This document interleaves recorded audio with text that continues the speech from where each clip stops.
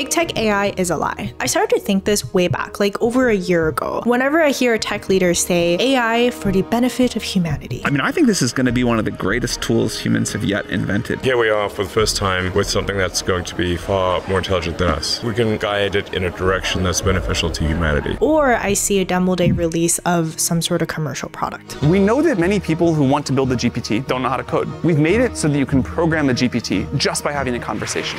Gemini in Docs will proactively show me a summary of this file so that I can get a sense of what's going on without needing to take the time to read the whole thing. I just get this weird feeling, like kind of in the pit of my stomach. It's really unpleasant, but I can't really put my finger on it. And if you talk to any like mid-senior level-ish employee at a big tech company that's doing AI, which is basically all of them, they get distinctly uncomfortable if you start asking questions around what is AI actually doing to our lives? How is it impacting our jobs? How is it shaping our future? So it just kind of all hit me the other day. This big tech narrative of building a technological utopia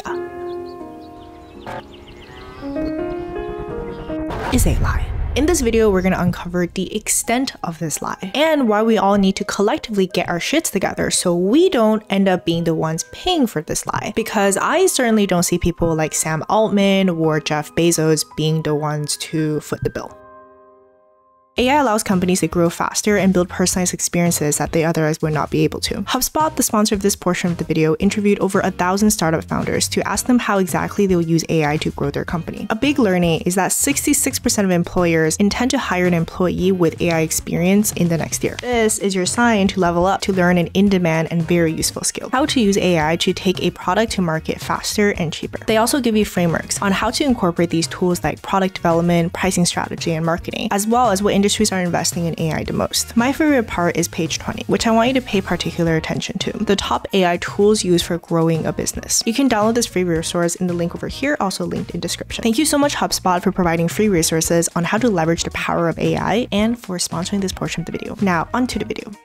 This is Sam Altman. Many of you guys probably know him as the CEO of OpenAI. Prior to this, he was the leader of Y Combinator, where he led the investment of several unicorn companies, including DoorDash, Airbnb, Reddit, and Instacart. So he really understands how the venture capital world works. The investors, the money, the startups, all of this was crucial towards the success of OpenAI. Anyways, 2015 was the year in which we first heard about this company called OpenAI. I actually just agreed to fund a company that is not even really a company, sort of a semi-company, semi-nonprofit doing AI safety research. That's right. In 2015, Sam Altman decided to invest in this peculiar company that's more of a nonprofit that does AI safety research with the stated goal to advance digital intelligence in the way that is most likely to benefit humanity as a whole, unconstrained by the need to generate financial returns. Since our research is free from financial obligations, we can better focus on the positive human impact. But at some point, things didn't work out. We didn't see a path forward there. So we needed some of the benefits of capitalism, but not too much. Some benefits of capitalism, but not that much. So whatever not that much is defined by, it includes a clear focus on generating financial returns by having closed source AI. There is a shift in focus to commercial products, as well as a $10 billion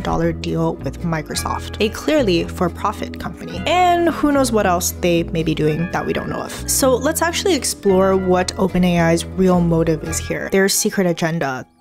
I need money. I know.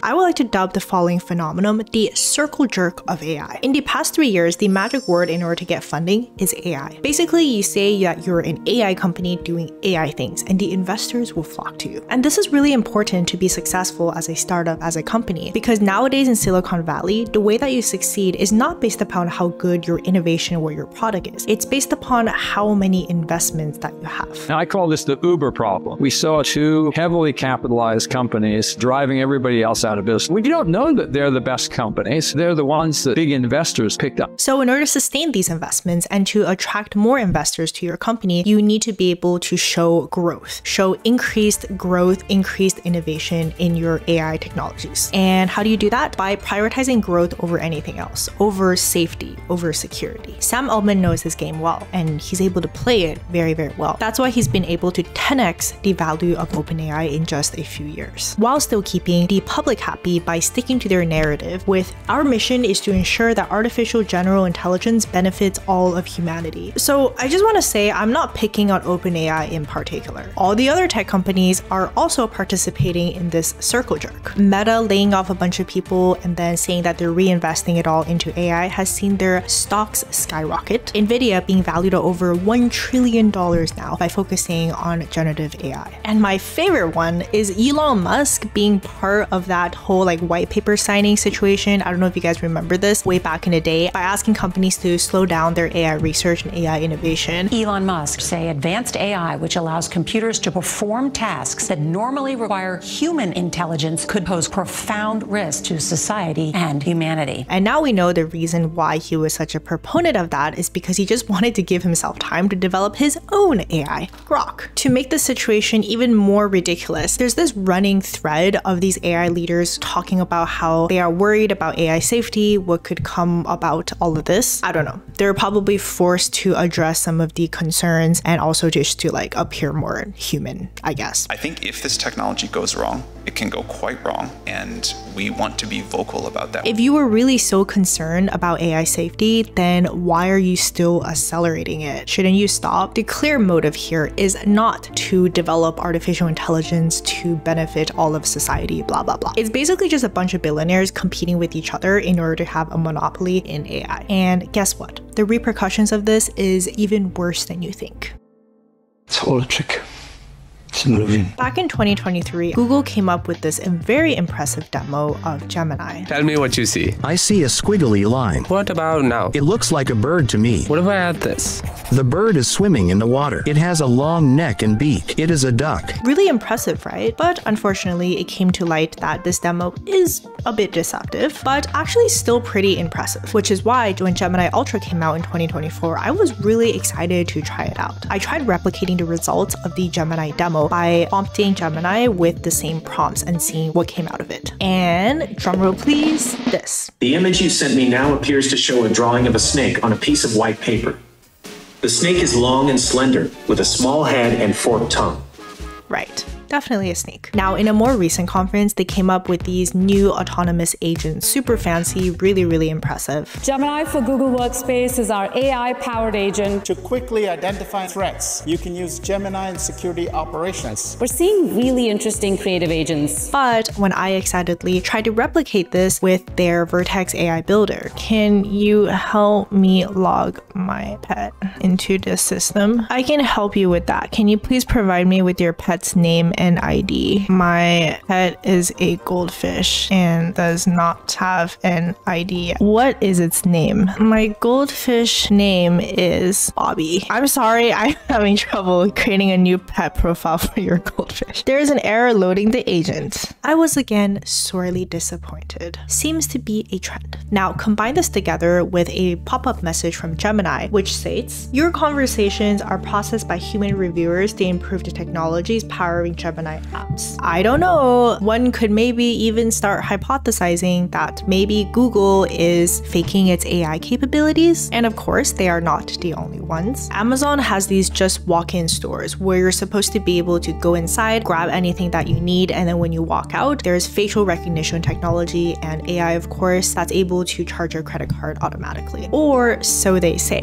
According to the information, there was in fact over 1,000 Indian associates that were watching the cameras and labeling footage of shoppers. Quote, "An employee who worked on the technology said that actual humans, albeit distant and invisible ones based in India, reviewed about 70% of sales made in the cashierless shops as of mid-2022. It's just insanity, the amount of lies that we as a public are supposed to be able to tolerate. Like seriously, what the These companies are becoming more and more reckless to the point that they're just blatantly disregarding the safety of the general public. For example, one of the biggest ironies is the fact that Sam Altman's whole ousting ordeal last year as the CEO of OpenAI was linked to concerns over AI safety. Yep, remember 2015? OpenAI was a AI safety research company. Seriously, I think this is really just crossing the line here, all for the sake of gathering more investor money. And it's actually insulting by feeding the public this continuous lie about how they're still doing everything for the public, for the future of humanity, for everybody. Trickle-down economy is defined as a theory that tax breaks and benefits for corporations and the wealthy will trickle down and eventually benefit everybody. Like this, filling the cup of the top wealthy people would eventually trickle down to all of us. Sam Alman, of course, is a big proponent of this. In his 2021 essay called Moore's Law Everything, he states that the key 3 consequences of the AI revolution is to 1. This revolution will create phenomenal wealth. The price of many kinds of labor, which drives the cost of goods and services, will fall towards zero once sufficiently powerful AI joins the workforce. And 2. The world will change so rapidly and dramatically that an equally drastic change in policy will be needed to distribute this wealth and enable more people to pursue the life they want. And 3. If we get both of these right, we can improve the standard of living for people more than we ever have before. The way that he proposes we should offset the job loss to the common folk is to have UBI, Universal Basic Income, that is from corporate and property tax rates alone. Yeah, I don't know about that. Since when has the rich ever wanted to give away their wealth and pay more taxes? We now know that so much of the philanthropy that these really wealthy people do is also for the sake of tax breaks. So sorry to break that illusion, if you still had that illusion. I'm not an expert here, and that's like a whole other can of worms, but I mean, I'm not going to be holding my breath on that one. In reality, trickle-down economy works more like this. The cup of the wealthiest and the most powerful just keep getting bigger. Case in point, the recklessness that we've seen in these big tech companies trying to get more investor money, they're not exactly focusing on trickling it down to the rest of us and really actually helping us, benefit society. I mean, no wonder the employees in these companies, when you start asking them questions, they end up getting like pretty uncomfortable. But hey, please let me clarify here. I am not attacking these employees from big tech companies. I mean, that would also make me hypocritical because I worked at Meta, a big tech company. I also know many people that work at these big tech companies, and I don't think that they're bad people. Like, they're willingly contributing towards this mess. It gets really complex because, as I'll talk about later, AI very much has this ability of bettering humanity, and the people working on these technologies can clearly see that. But what leadership says that they're doing versus what they're actually doing just doesn't line up. So before you click off this video full of doom, I want to show you that there is hope in AI doing tremendous good in this world. Actually, a lot of hope, because there is no clear winner of AI right now. There is no company that has a monopoly.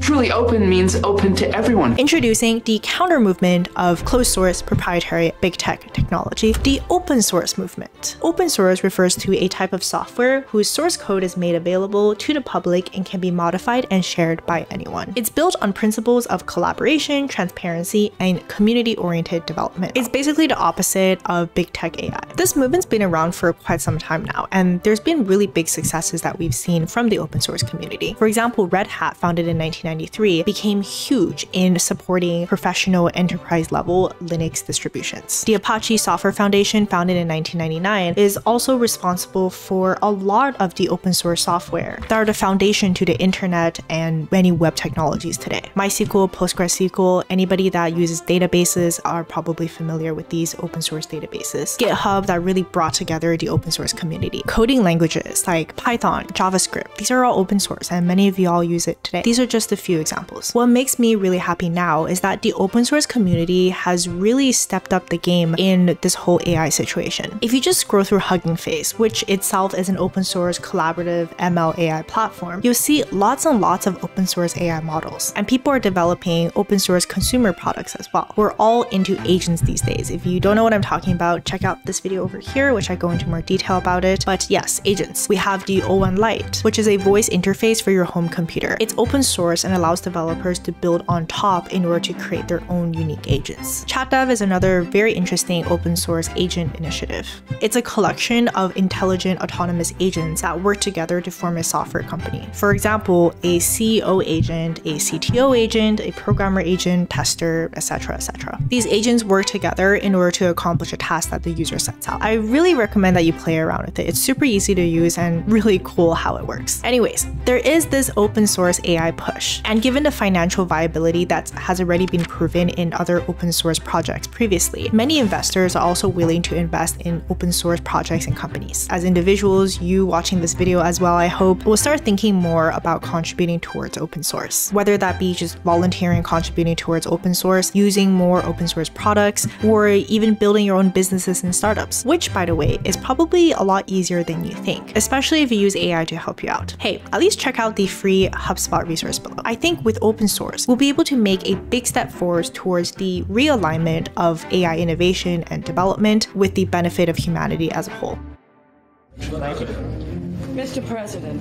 Policymakers around the world are certainly interested and want to participate in regulating AI. They're definitely talking about it. I think there is a keen concern among EU and US regulators not moving fast enough, as a consequence being left behind. This is really encouraging because policy and regulation is like the top-down counterpart of open source. It represents a really big hope in aligning AI innovation with the benefit of humanity. But these policymakers themselves also admit that they just don't really know that much about this whole thing. You need computer scientists, you need engineers, you need people who've worked in that commercial community who can come into your agency and tell you what's going on. This is where someone like you comes in, somebody who is interested and willing to learn about AI, whether you come from a technical background, you're computer scientists, you're software engineers, you're data scientists, or people who are learning how to use these tools. We need people like you in order to spearhead AI innovation. Whether you're a technical person or someone who's willing to learn about AI, how to use it, and how it works. I think many of us don't really consider going into policy and regulation because that just seems like it feels like the domain of liberal arts people, of social sciences. But we need people who understand AI in order to spearhead the development of policies and regulations. Even for big tech companies, I genuinely don't think most people working at these companies or associated with these companies are evil, and they genuinely are doing really great things, leaps and bounds in innovation. But the issue is that you can't allow big tech companies to regulate themselves because their underlying goal is always to maximize shareholder returns. We need companies that are instead aligned with benefiting humanity to go in there and to intervene and to make sure that big tech AI is headed in the right direction. Thank you all so much for watching, and I will see you guys in the next video or live stream.